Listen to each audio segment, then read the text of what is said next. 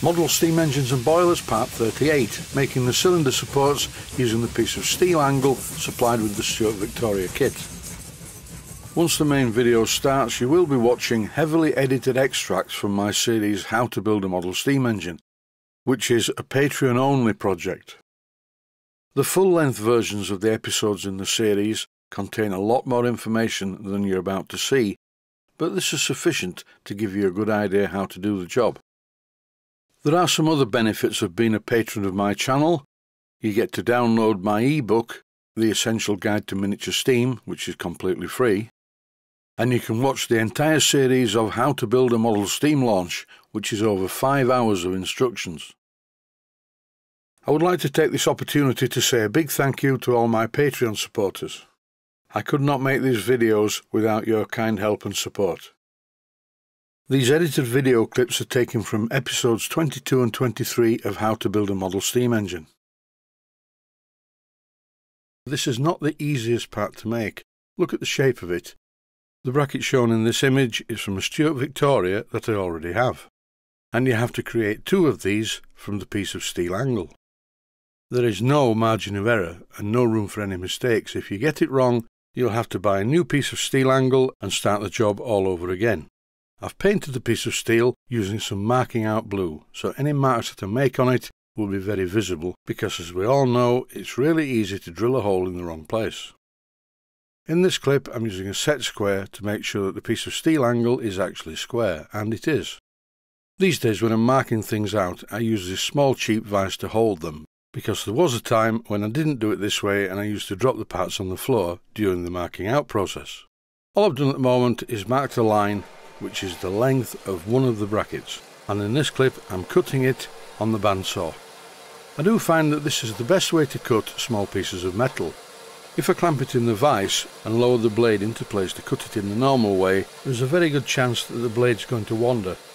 But by controlling the piece of metal with my hand, as you see here, I cut the vertical part of one side and then turned the part over to cut the other side. By doing it this way, everything remains nice and square. You have to have a great deal of respect for any machine tool, and as you can see, I'm keeping my thumbs well clear of the blade, and in no time at all the piece of steel angle becomes 2 pieces of steel angle. The width of the bracket is 2 inch and 1/8, but I've made this bigger because I'm going to clean it up in the milling machine, as you're about to see. I'm using a nice sharp end mill, which is 1/4 inch in diameter, and I know that's not very big, but it's safer to use a smaller end mill on pieces like this. And also, I suppose the way I've fitted the pieces of steel angle into the milling vise is a little unorthodox. But in reality, it's very securely held in the machine vise. The only thing is though, I need to go across the work rather than longitudinally. If I move the part in the milling vise so it goes under the cutter from left to right or right to left, then it's going to put some side pressure on the pieces of angle.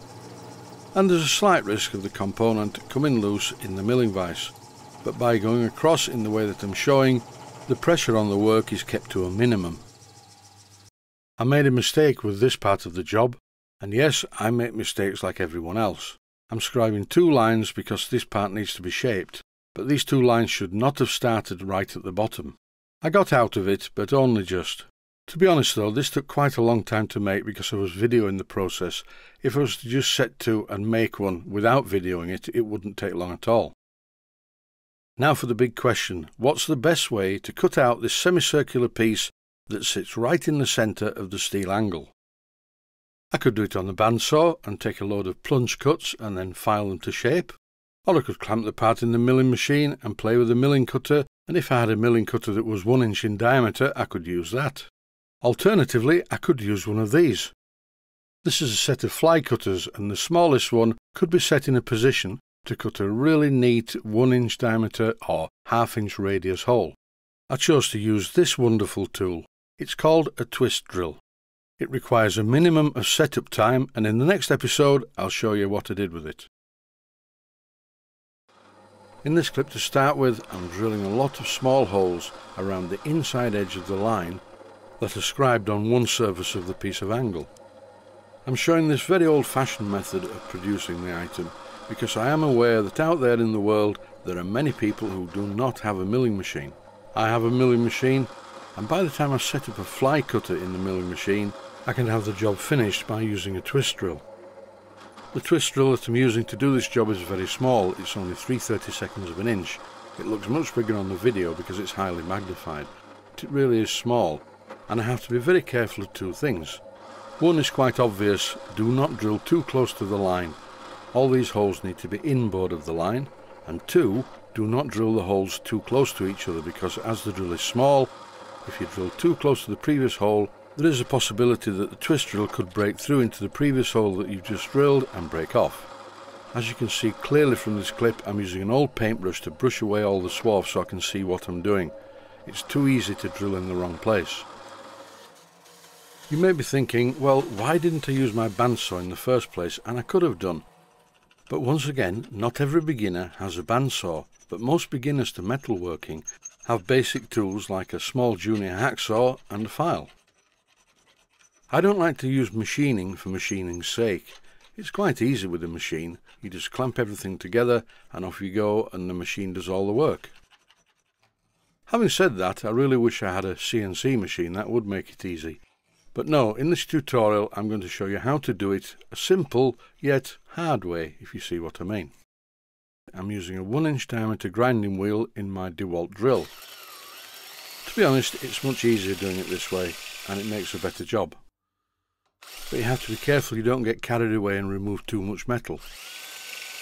This is a very coarse grinding wheel, and it's tearing into the metal, and as you can see, it's making quite a good job of it, but I'm not happy with the finish. It's time for a small drum sander in my Proxxon motor tool. This allows me to smooth out the undulations and get a really good finish.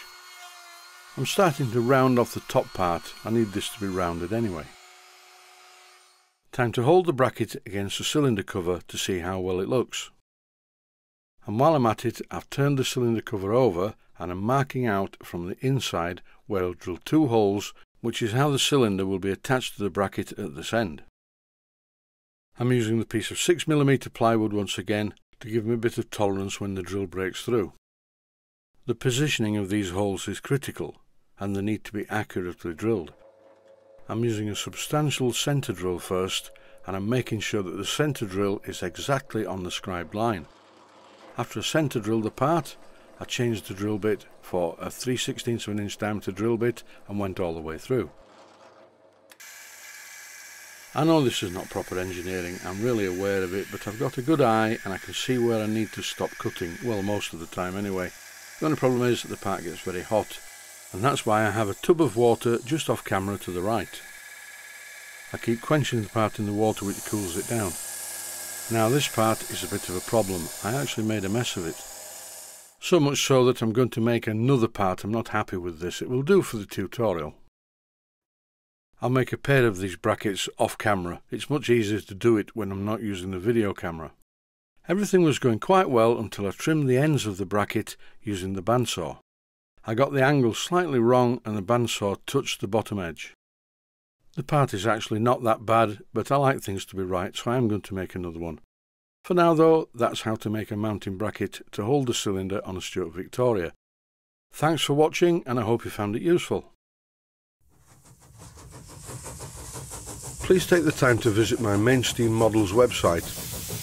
Click on the section of the website that says Video Playlists. And by doing that, you will find it very easy to find other videos that you may like to watch.